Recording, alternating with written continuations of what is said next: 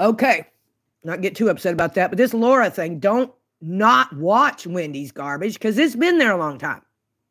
But what I wanted to say about that is I don't think it was right for these men and women to call my choir or my church.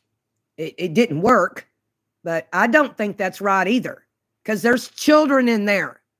There's daycare. Listen to me. Some of these churches, SBC, IFB, Methodist, all of it, people, they got a lot of daycare systems in these 501c3s.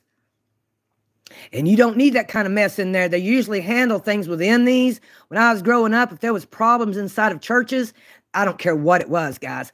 They used to try to deal with it inside our church systems. I don't know about the next person out there, but more than likely, Randy and Wendy and their kids and their babies and everybody else's babies are going to some form of a religious building, some kind of format.